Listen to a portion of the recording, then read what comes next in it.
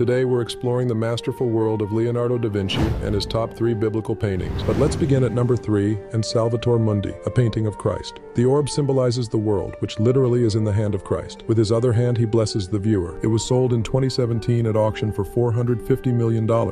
At number 2, the Annunciation. In this work, Leonardo captures the angel Gabriel's visit to the Virgin Mary. The delicate play of light and shadow and Mary's contemplative expression make this painting a testament to Leonardo's artistic genius. And number 1 on our list is The Last Supper. Leonardo's portrayal of Jesus and his disciples at the moment Jesus announces one will betray him is a masterwork of composition and emotion. The intricate details in this fresco continue to enthrall and captivate people worldwide. The painting underwent a 20-year restoration to remove old varnishes, and the results are spectacular. Leonardo da Vinci's awe-inspiring talent to infuse spirituality and human emotion into his art remains unparalleled, and the great masters Rembrandt, Rubens, and many others were deeply inspired by da Vinci's work.